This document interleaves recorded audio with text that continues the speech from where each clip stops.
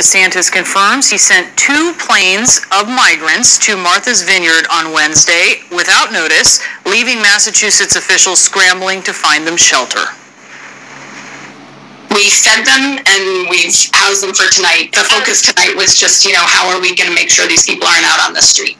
DeSantis has been threatening to do really for months now. He has said repeatedly that he is willing to use taxpayer dollars to send these migrants from the border to Democratic jurisdictions. He has said he would send them to the home state of Delaware even if he could. But this is the first time.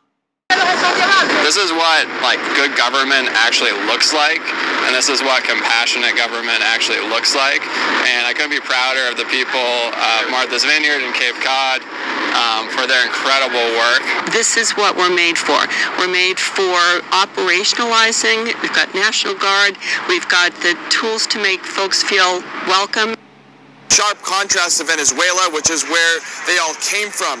Now much of their focus is turning to what lies ahead. It's too many chiefs and not enough Indians. Thank God for people that are still compassionate and loving and know what it takes to make America grow. We need to learn how to be patient in America and learn how to heal. We got too many people making decisions and not being respectful about things. First off, these people are individuals. They are humans. They are not dogs. They are not pets. You don't just send them off because you don't feel like dealing with it. And how do you have access to taxpayer money to make these type of decisions? I thought that this kind of stuff had to be voted on and people got to pass bills or pass something for it to go.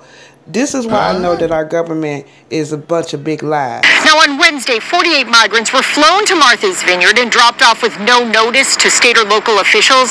Florida paid for those 2 charter flights. Now for 2 nights, they were put up in a small temporary shelter on the vineyard, really meant only to be used during the winter. Now the governor says they're here voluntarily. They're staying in dorm-style areas with separate areas for families and children. And this is important. Families won't be separated.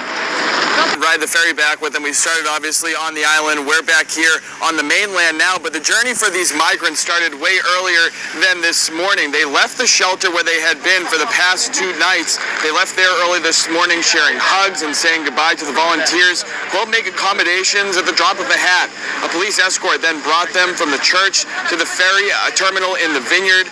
And it was at that point that we got to speak with some of this group of migrants, many of whom are young men. En Venezuela se pierde más quedarse que emigrar.